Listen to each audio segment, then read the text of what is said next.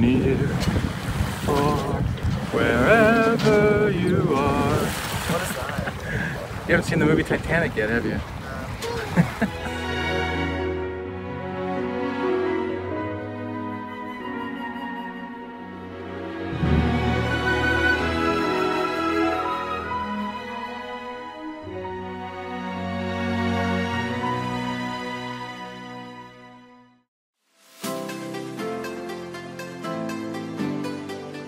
What do you think, Cedric?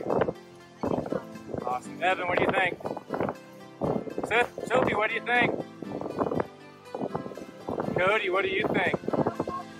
Alright. That's because it's so easy for ferry. Actually, it is actually not that hard. Woo! They pushed it, but they love those motors. they were a little they were definitely a little pushy though. The ferry guys, it's like, you know.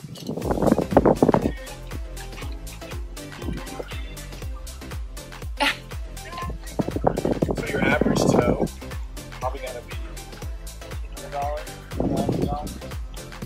So you have tow insurance. We do, and it has been awesome because your boat is crap. Oh, was crap.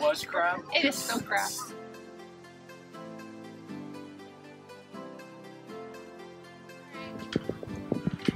Act natural. What would that mean? Be in your natural habitat. Let's get naked! Your natural habitat. Let's get naked then! I like it. So far, we have never caught a fish. Our dock mate, Matt, recommended that we get bloodworms. We had some bites and some nibbles. Nobody caught a cold. But yes, we've not had any luck with fishing. And a lot of it, honestly, is our general cluelessness on what the right gear is in terms of fishing rods and line strength and all that kind of stuff. Where'd this come from? Alright, Got them from the store! Oh, wow, We didn't harvest them from the ocean. What I wanted to do, I just... oh, you're gonna tear it? Yeah. You're gonna rip them in half? Rip it in half. Rip it. Rip it. Definitely please give us advice. We'll gladly take that. Oh gosh. Oh gosh. Don't use a fillet knife. Eat on that plate again. Oh yeah, we can. I really don't understand why we need a blade, but yes. So, I mean, it may get even. it has like little bristles on it. Alright, so on yours. What the heck? You said bloodworms have copper teeth. That's not a bloodworm. It is a bloodworm. It is. Did you see it bleed? It bled. Then. Well, obviously, every other worm would bleed too, but they are bleeding like kind of a bit. So see? What the fish?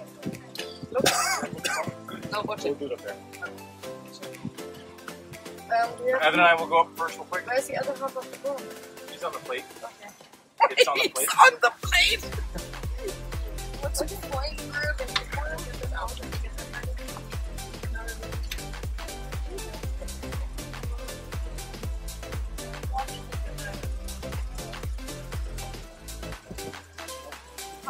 When it goes inside of the boat, Alright. So, who's next? Cedric, let's get you set up on this side. Just bring the pole underneath. I'm just kind of toss this over the edge. And then I want to hold the fishing pole there, Cedric.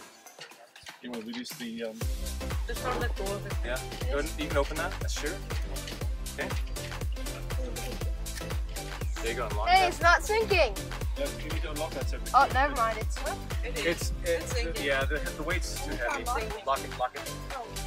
And I reel it back in. No, you're good, and then hold it right there.